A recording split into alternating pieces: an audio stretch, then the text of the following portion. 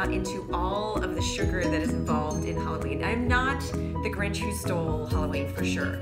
All of the peanut butter cups belong to me, and the peppermint patties are mine as well. However, there is a limit to the amount of sugar that kids can take in. So I went to CVS, I did a last minute shop, and I want to talk about some fun ways, inexpensive ways to celebrate Halloween that don't involve candy.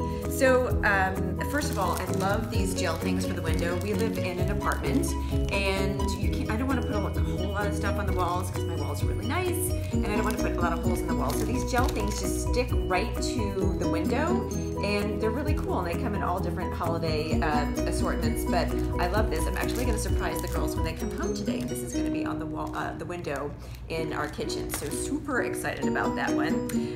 Next up, I bought 2 of these for the girls, and I'm going to swap out Halloween candy for these globes. So that's going to be my trick, that they give me their treats, and in return they love these snow globe things, and this was on sale at CVS. It was 2 for $5. That's pretty good. So I'm going to say 20 pieces of candy and you get the snow globe. I think it's a pretty good trade for sure.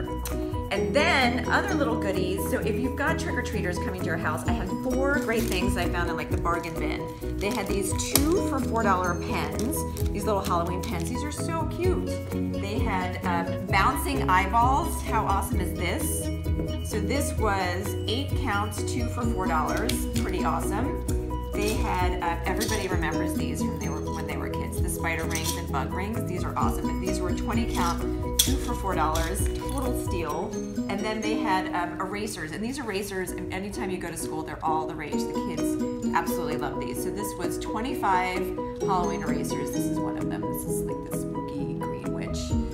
2 for $4 for the Halloween erasers. So if you get a big bundle of this, you might not even have to give Halloween candy. And I know stickers were okay, but this is a little bit cooler for big kids, especially in the bouncing ball. This is going to be driving teachers crazy for weeks to come. And then my last thing I found at CVS, this was of course one of those splurges. I didn't mean to go in there to get this. The other things were kind of on my list, but how cool are these? So when your kids are trick-or-treating, they can have these flashing lights when they go out on the street, and it might call a little bit of tensions, a little bit of Halloween safety, and then it has the setting where it's just, oh, there's flashing, and then this is the solid light. So this one, I don't remember, it was around $2 also. So, and this came in a bunch of different patterns and prints. So sugar-free Halloween, all from CVS. Easy ideas, inexpensive ideas, and your dentist will love you after the holidays. So last minute Halloween fun. There's more ideas over on momtrends.com. So be sure to swing by and be sure to subscribe so you don't miss a single video.